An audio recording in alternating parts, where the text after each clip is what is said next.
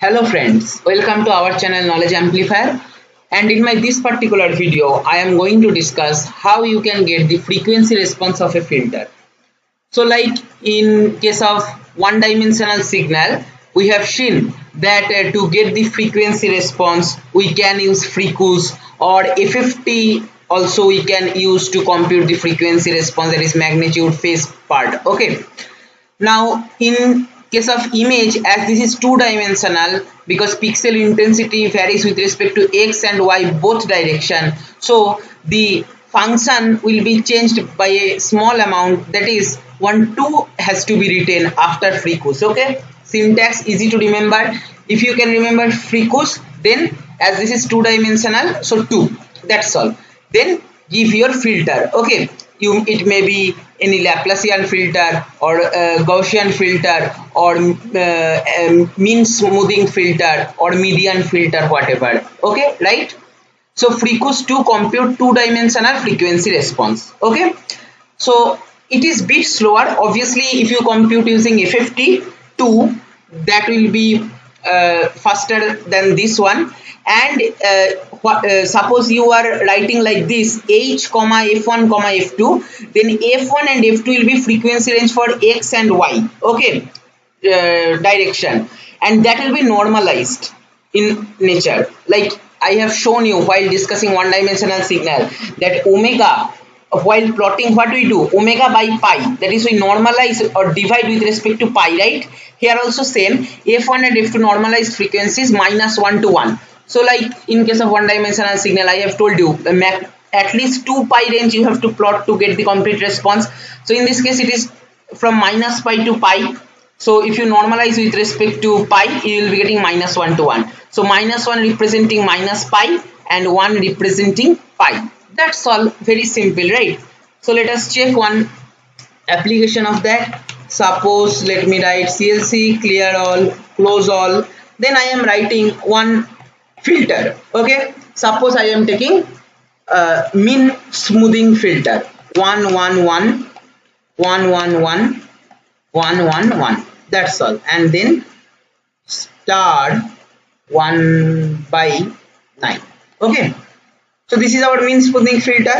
If I write frequency 2 of h, let us check what output we are getting. If I run this particular part, see, one beautiful image you will be getting, which is basically the frequency response of the mean smoothing filter.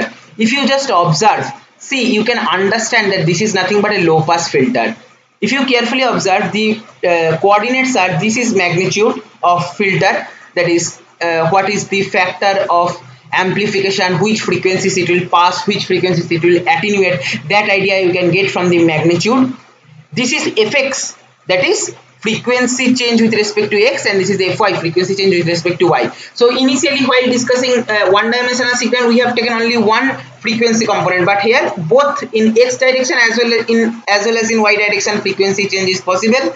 Like I have shown you while discussing edge detection, that we take derivative with respect to both x direction, y direction, right?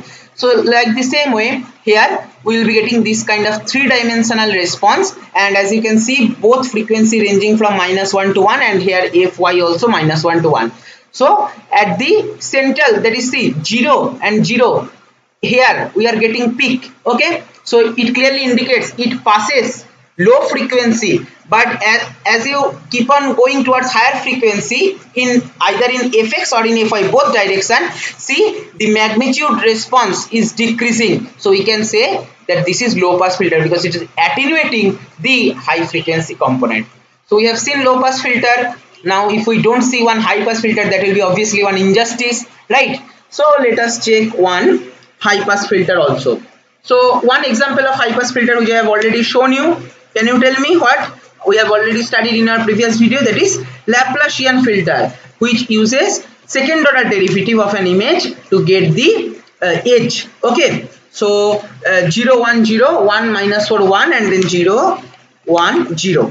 Let us check whether we are getting Laplacian filter as high pass filter or not. As I have told you that Laplacian filter detects edges, and edges are basically high frequency component of an image because they are rapid change of intensity is there, and rapid change means high frequency. So Laplacian filter is high frequency filter. So what we should get? We should get lower magnitude at the central part, that is 0 0 or near to that, and as we keep on going towards -1 1 in both the fx and fy, we should get high magnitude in the frequency response. Let us check.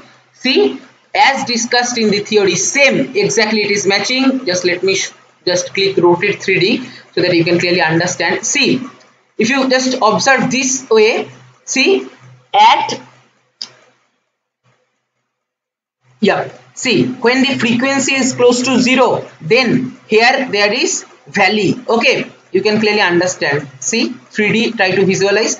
Here there is 3D valley. So that means it is attenuating, those magnitude are lesser, but as we keep on going to -1 or 1, the magnitude response increases. That means this is nothing but high pass filter. This is how you can visualize the frequency response of filter which are used in image processing. Okay, just simple thing to remember, frequency 2 instead of frequency 2, and if you write like this, that is f1 comma f2, like these three output parameters. If you want, what you will be having, you will be getting f1 and f2 with respect to x and y direction frequency, but that is normalized with respect to pi.